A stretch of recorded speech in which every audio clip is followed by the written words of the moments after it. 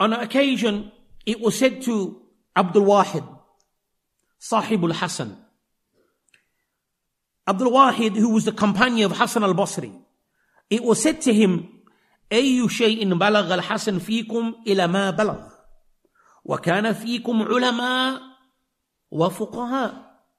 He said, how did Hasan al-Basri reach the station that he has amongst you? How did he reach this station? Yet you have ulama amongst you. You have fuqaha, people of knowledge amongst you. So listen to what he said. فقال إن شئت عرفتك بواحدة. If you want, I will tell you about one thing. I will let you know about one thing. أو إثنتين, or two. So there are two particular things, or there is one. Which one you want to know? So فقلت عرفني بالإثنتين. Let me know about two. Now listen to this, subhanAllah. Look, this is a description. If people was to describe us, what kind of description would we receive? Allahumma musta'an. But listen, or shall we say, if we were gone, how would we be remembered? So he informs him of how he was, how he reached his station. قال كان إذا أمر بشيء أعمل الناس به.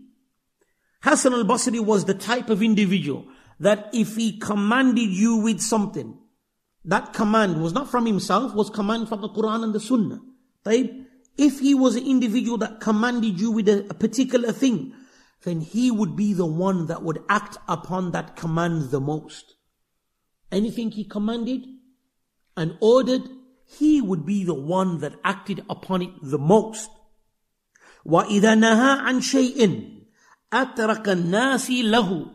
And if he was a person that forbade you to do a particular thing, then he would be the one that would abstain from that thing the most. Leading by example.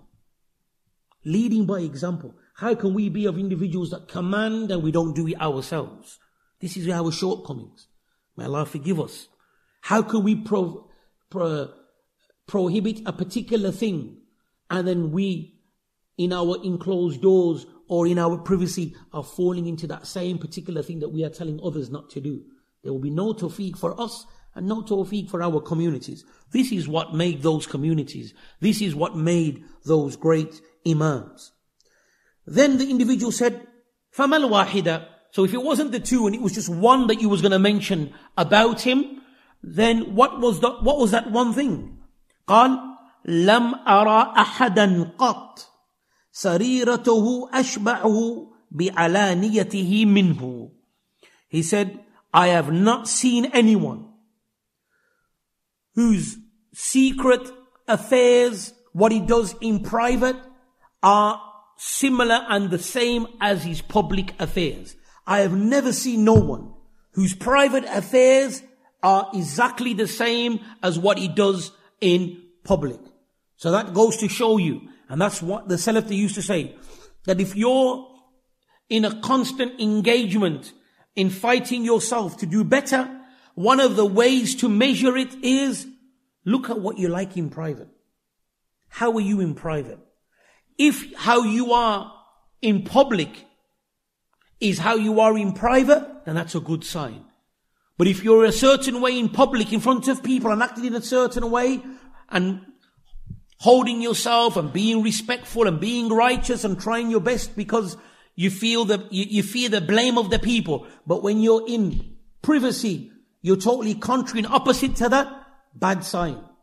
So if you want to measure yourself, measure it with that. And that is from the golden rules. A golden principle that is. That we try to rectify our private way so it's the same as we are in public. Or even better. Well, so this is what made and gave him that great station from the asbab and from the means.